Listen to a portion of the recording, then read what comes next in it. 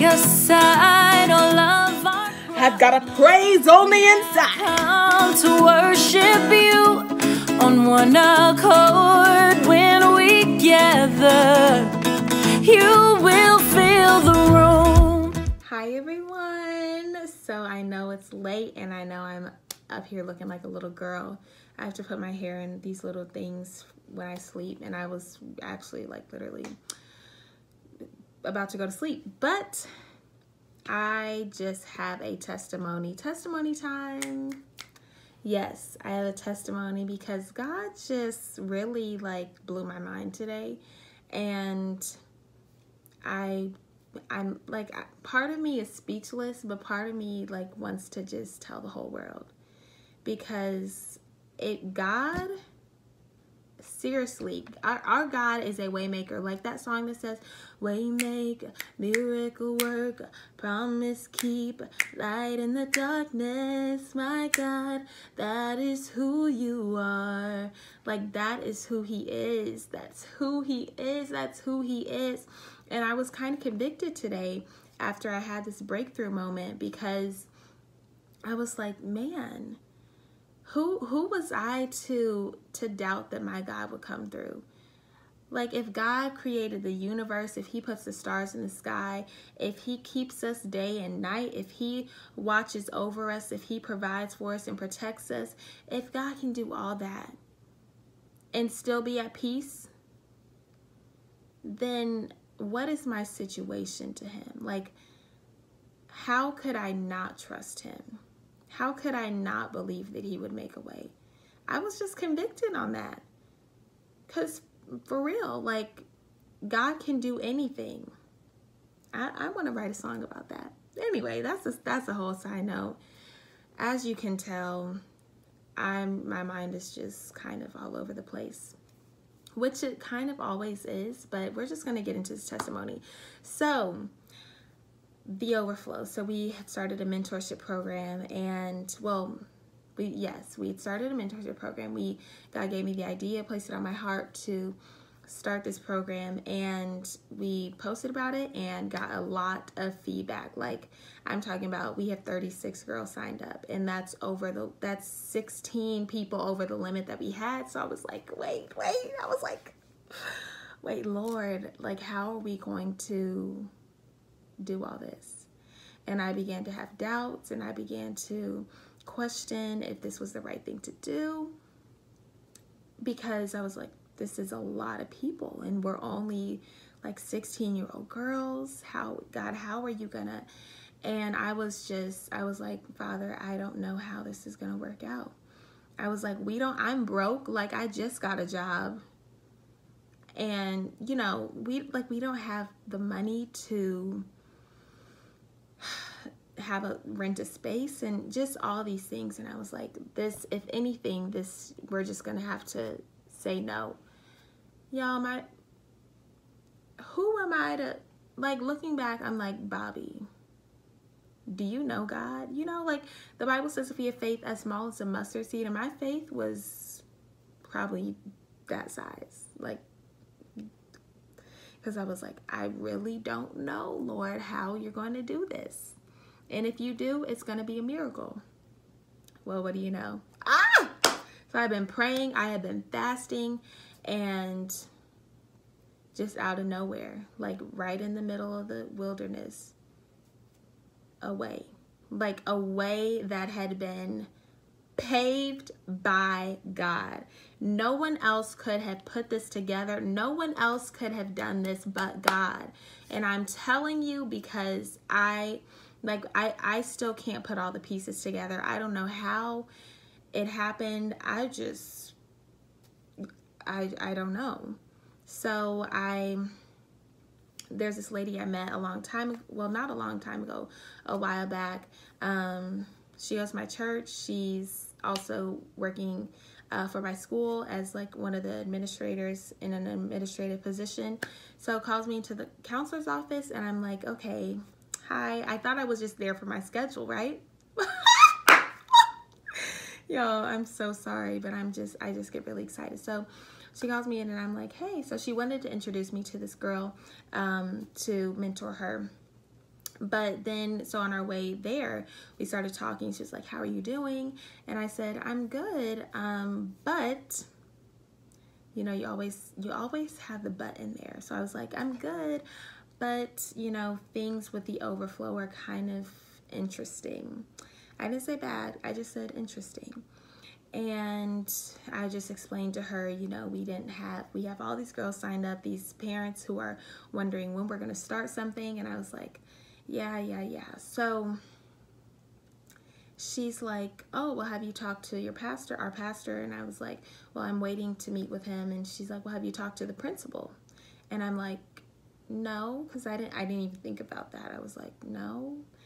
And all of a sudden I'm like, wait, I can talk to, so she's like, yeah, like you can talk to the principal and I'll help you in any way I can, because you could possibly rent out the school, or not rent out the school. She was like, you could probably use the school as a space. And I was like,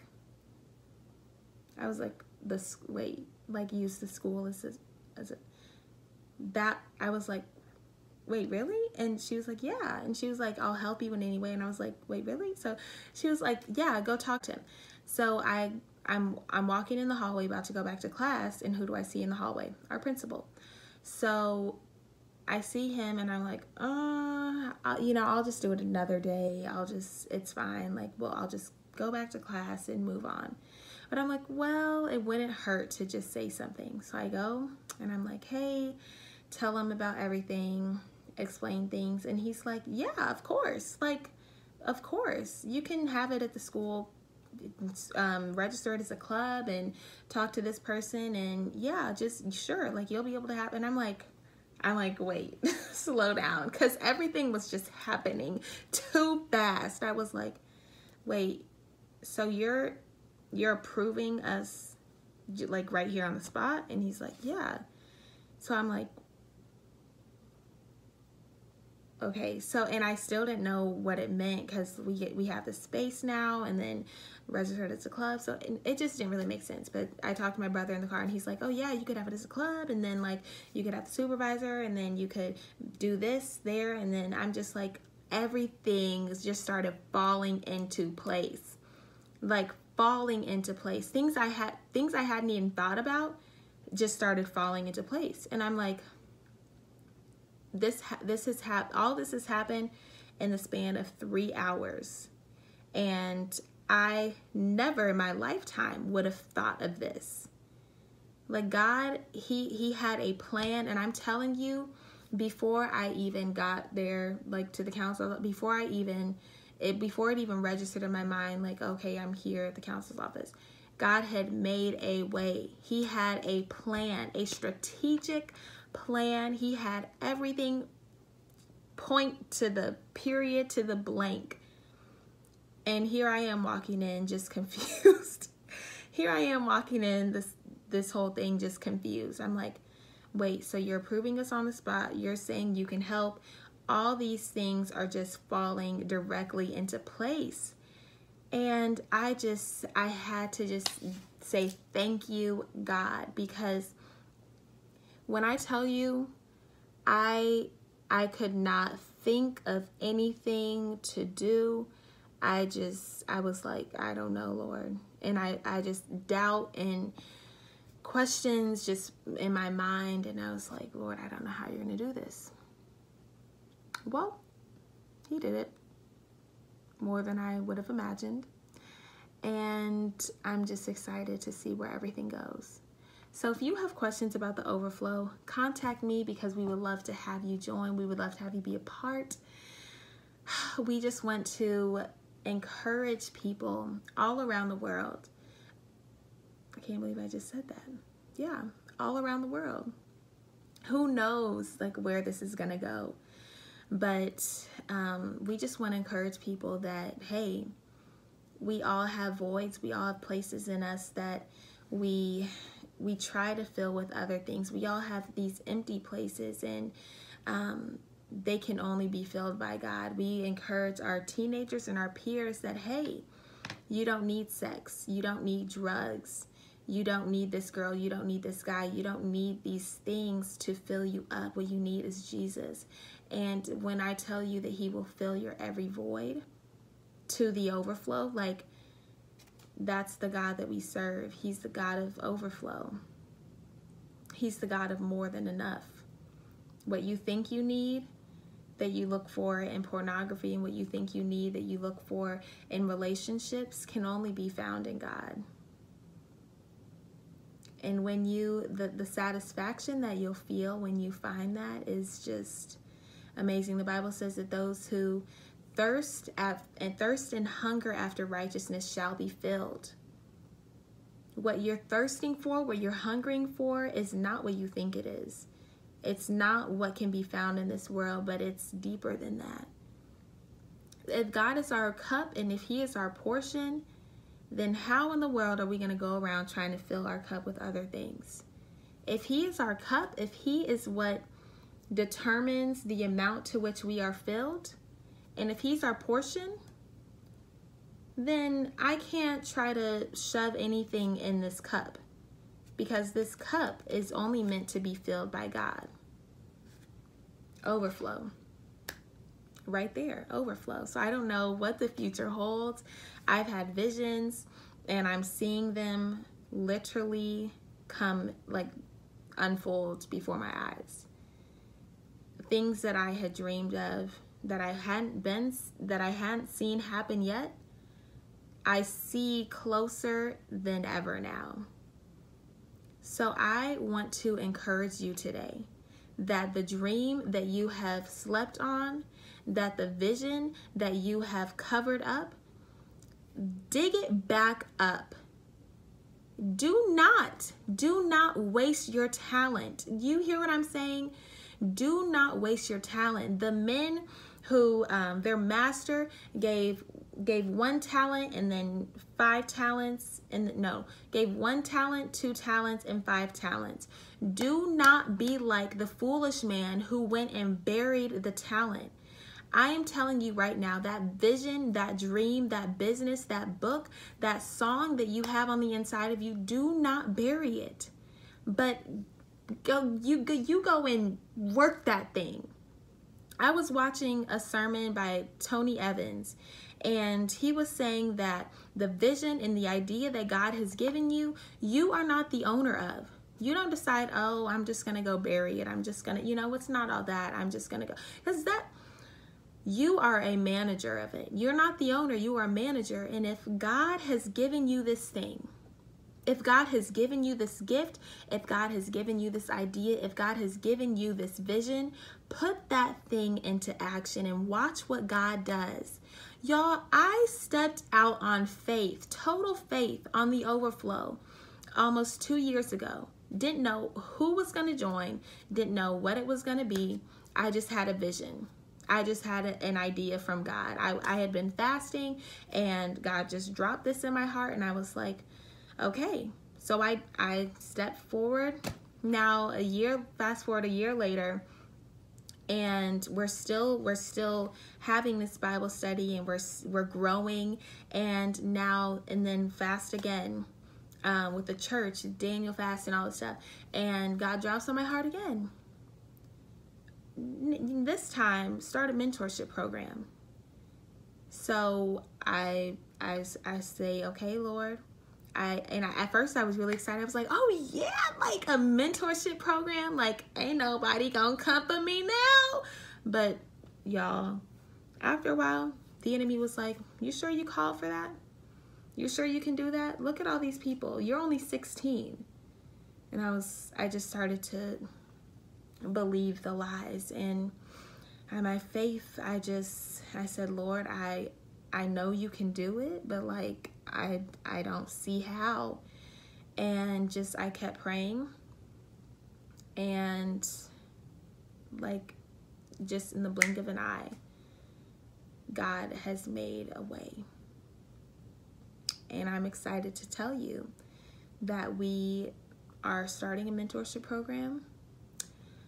And I'm like, y'all,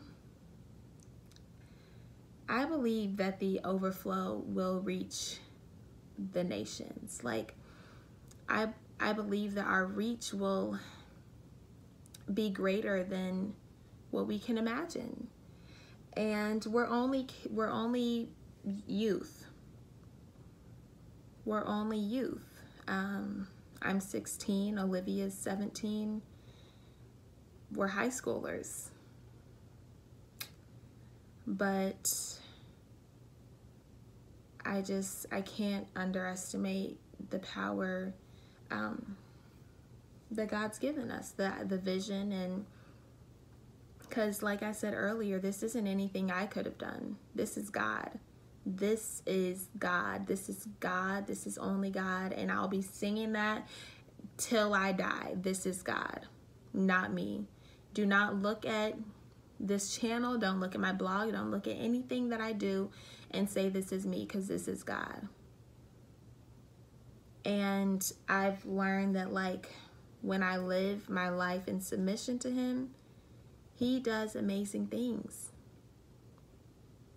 So I really need to encourage you today.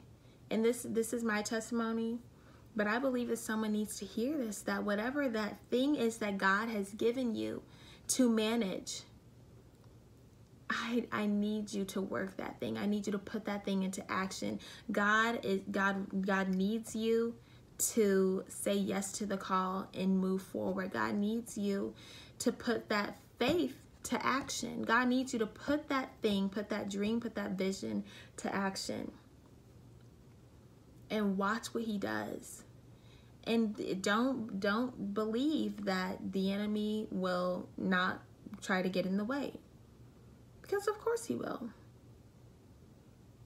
But the enemy cannot curse what God has blessed. Satan cannot touch what God has given you. Because this God thing that you hold, this God thing that you are managing, you have the power. You have the ability to make that thing what God has ordained it to be. This thing, the enemy can't touch it. The enemy cannot touch this. What God has given you, God has specifically given you. And if you don't put that thing to action, if you don't say yes to the call, like it won't get done. Because God has given you something unique to do. And God doesn't need our help, but he gives us, just like the master who gave the men the 1 talent, the 2 talents, and the 5 talents. He didn't need to give that to them so they could invest it, but he wanted to give it to them to see if they could be good stewards. Are you being a good steward today? What has God given you? What has God put on the inside of you that you are not using, that you are not stewarding over? Me, it was just an idea. And I didn't know how it was going to work out, but I said, okay, Lord, I guess I'll say yes. And as I have learned to walk in that yes, and it has been a journey, but as I've learned to walk in that yes, God has blown my mind. And I believe that there's so much more ahead. And I'm ready for overflow. I'm so imperfect. Literally this morning, I was just crying out to God, like, Lord, forgive me. I'm sorry. I just felt heavy and burdened, and like, I'm so imperfect. But somehow, some way, God continues to open doors and make ways, literally when I feel at my worst. Just say yes. Just say yes.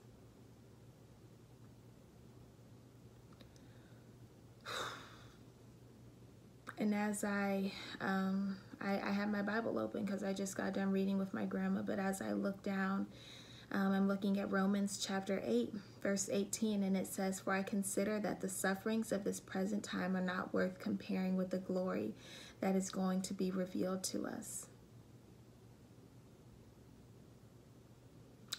And then verse 19 says, for the creation eagerly waits with anticipation for God's sons to be revealed. Oh, whoosh. Y'all, if you grasp what this verse is saying, what you're suffering through right now, because every day's a battle. What you're going through right now is not even worth comparing to what God wants to do. God has given you something, and the earth is waiting for your yes. There are lives that are depending on your yes and your submission to God. Do not take this thing and run off with it. And I've made that mistake. Do not, but submit to God. Move at the speed that He has ordained for you to move at. And so you may ask, well, what is that speed? Just walk by the Spirit daily. Just walk in the Spirit, and everything will just fall into place and unfold. But what verse 19 says is, for the creation eagerly waits with anticipation for God's sons to be revealed. There is a world that is waiting for you to be revealed. There is a world, there are people that are waiting for you to be revealed, for you to say yes. For some of you, God has given you something and you've been sitting on it, or you've buried it, and He's just waiting for you to say yes. And for others of you, God is preparing you, and the time will come when He will need you to say yes. For some of you, you're in a season of waiting, and God it may not be the right time, because God's timing is perfect. It may not be the right time for you to be revealed yet. It may not be the right time, but whatever you do, just submit to the Spirit. Whatever you do, just follow God. Whatever you do, just trust in the Lord with all your heart. Whatever you do, just lean on Him. He will make your path straight. His timing is perfect. His timing is perfect. And what you may think will take years, God can do in an instant. So don't sleep on the waiting season, because God is doing something in the waiting season. And if you have buried this thing and God is waiting on you to say yes, don't continue to sleep on it. Like,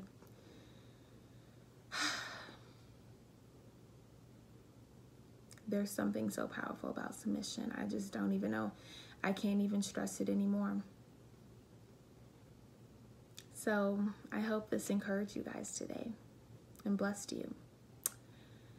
I am going to finish up my homework and go to sleep. But just be encouraged. Just be encouraged.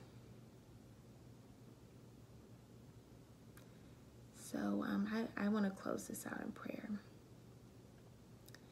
Dear Heavenly Father, Lord, we thank you so much for who you are. You are God Almighty. You are the great I am. You are King of Kings and Lord of Lords. We thank you that you are our refuge and you are our strength. You are our fortress, Father. We thank you that you are a waymaker, you are a miracle worker, and you are a promise keeper. Father, I pray right now over the person that may be watching this video who has underestimated the thing, the idea, the vision, the gift that you have given them. Father, right now I pray in the name of Jesus that you would awaken that thing on the inside of them, and that they would begin to put it to use, Father, and that you would bless the work of their hands, Father, that they would be stewards of this thing that you have given them, that they would not try to own it and that they would not try to give it away, but Father, that they would be stewards and that they would steward it by your Spirit and by your power, Father. I pray right now in the name of Jesus over the person who, Father, has buried this thing, this person, Lord, who may be in the waiting season.